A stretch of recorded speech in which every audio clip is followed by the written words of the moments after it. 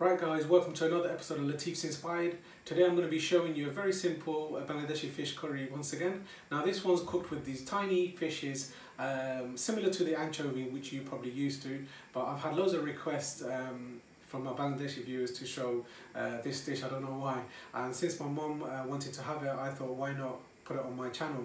So it's a very simple Keski fish curry dish for you guys to enjoy. So hopefully everyone's going to be happy. I've got vegan recipes, vegetarian recipes, beef, chicken, so hopefully contrast, and it's amazing how I've got loads of viewers all over the world, which is fantastic, and it's overwhelming that I just started off in the restaurant and now I'm doing these series at home, and I wish I can go out and do a few vlogs outside, but obviously with the lockdown you can't really do nothing at the moment. So hopefully you're going to enjoy this really authentic fish curry. Bismillah. So we've got the pan on a medium-high heat. Now we're adding vegetable oil.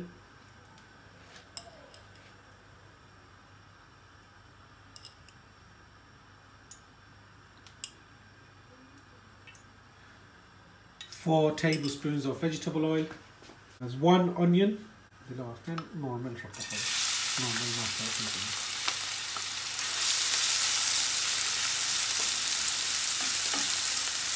So the oil was nice and hot. The onion's gone in, it's caramelizing straight away. That's 1 teaspoon of teaspoon of salt. This is a slightly larger teaspoon, so just normal we use for drinking tea and so on, so that's why there's quite a bit of salt. Now just putting in some bay leaf, Tez Pata. Now because the pan was nice and hot and we used a fair amount of oil, the onions caramelized straight away. It's only been a few minutes and it's looking very good. So the salt obviously helps it become soft. So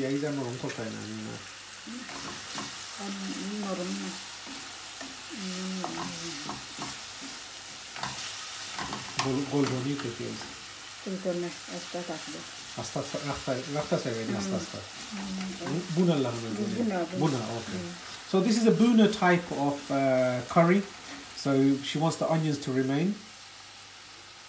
So turmeric, just 1 teaspoon of turmeric. Chilli powder, a fair bit, so 1. And coriander, so these are heat teaspoons guys. Curry powder, and half a teaspoon of curry powder that was. So that's all the spices gone in.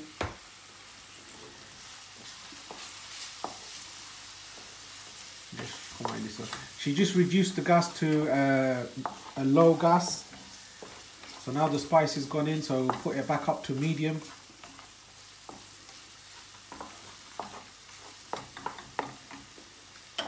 Now we're adding some green chilies. Those 4 green chilies, bird's eye green chilies, just sliced up.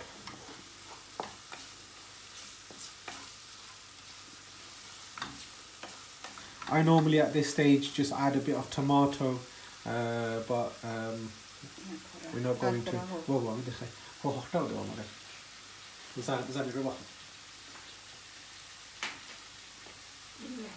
So this is the Shatkora, which is a Bangladeshi citric sort of fruit. You can add that, and people also add Clementine peel.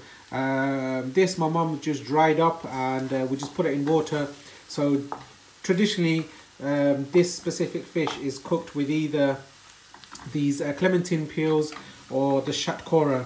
Now not many people might be familiar with the Shatkora except the traditional Bengali people. So today we're going to add the Shatkora.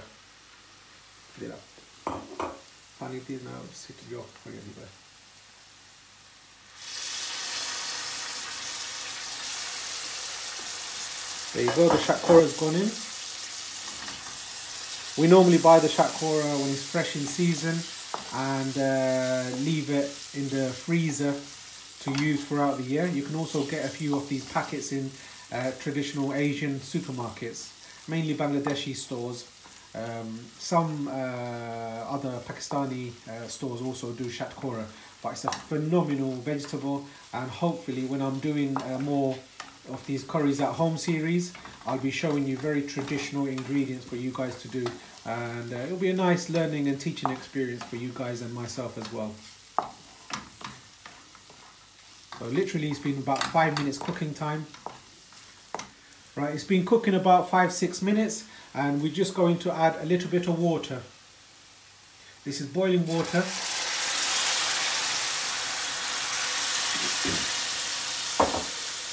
A nice drizzle of water to get all the spices and everything cooking away.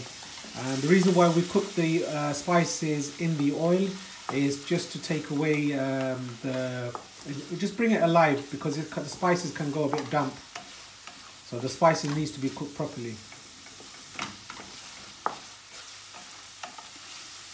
And plus, mosla to budin buna korona to gondo takana. So the spices has its own little rawness smell as well as flavour.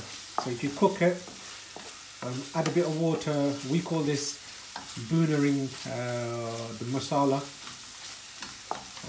In Bengali they say when you do it khosha. So you do it, cook it beautifully.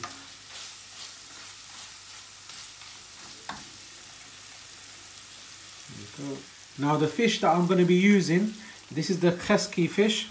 In Bangladeshi or Pakistani or Asian supermarkets, it comes frozen. So this is the Keski. It's like a sort of anchovies sort of fish. So it comes frozen, and what we've done, we've defrosted it. This is how it looks. Beautiful. There you go. Now it's got slight, obviously, the bone inside the middle, but it just cooked as it is, and you just bite it and you eat it. So this is, one block is about 250 grams. So we got 2 blocks over here. So we're going to be using, that's about 500 grams, guys.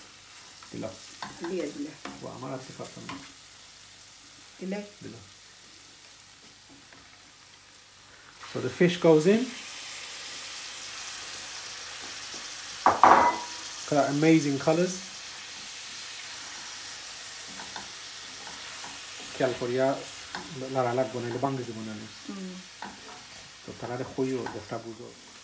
So when you're stirring it, make sure you stir it carefully, because the fish can break.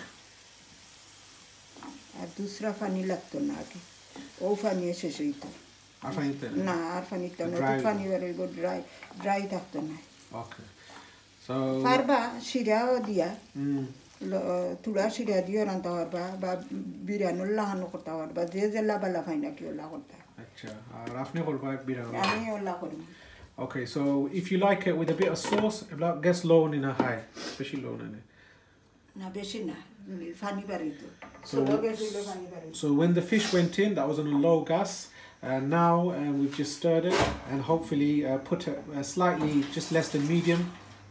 Right, so the fish has gone in. Now if you want, you can add a bit of water to make it with a bit of sauce. If you like to cook it in a sort of dry style, leave the sauce out, so it's going to have a little fry taste. But again, it's up to you what you fancy. So traditionally, we like this specific dish sort of boona style, nice thick sauce, and she's used a fair bit of oil. So it's got that fried sort of flavour. Tanto. So that's why we use analezudin telling the home tel ranta.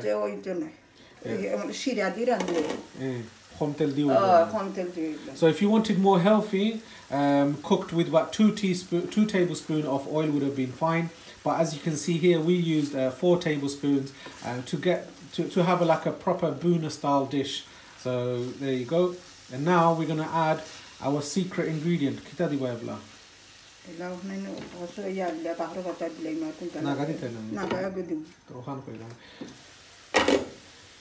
So this is the secret ingredient. There you go. This is going to bring out fantastic flavour.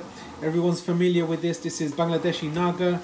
It was green and it's turned nice and orangey, yellowy colour. It's going to be nice and spicy.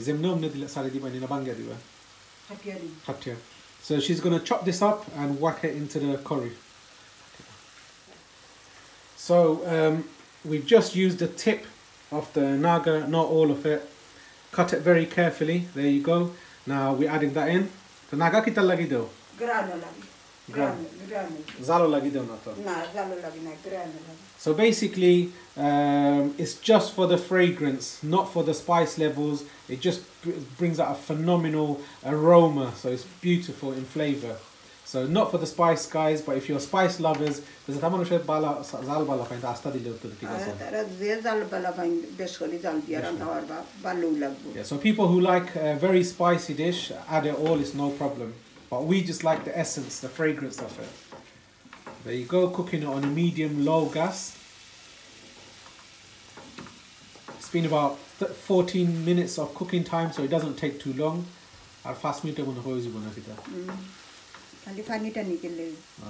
So there's a liquid that's released from the fish.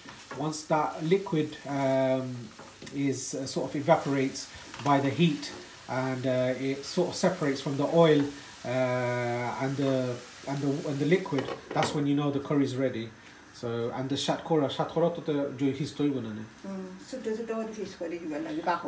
So the Shatkora, we've cut it in small pieces. So obviously that needs that steam from the lid that we've just put on for, so it's to soften up.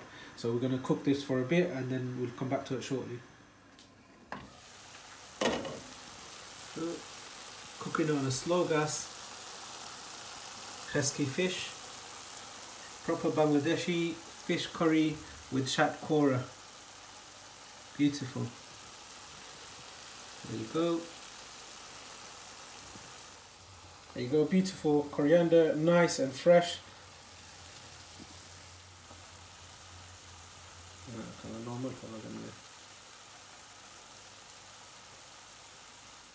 So the coriander has gone in.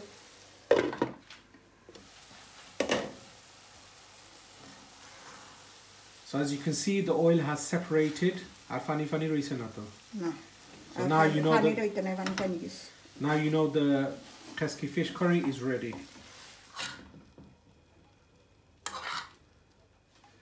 So there you go. Keski fish curry, very nice in flavor, a traditional, authentic Bangladeshi dish. Now if you've enjoyed this traditional dish, don't forget to like, share and subscribe for more fantastic videos.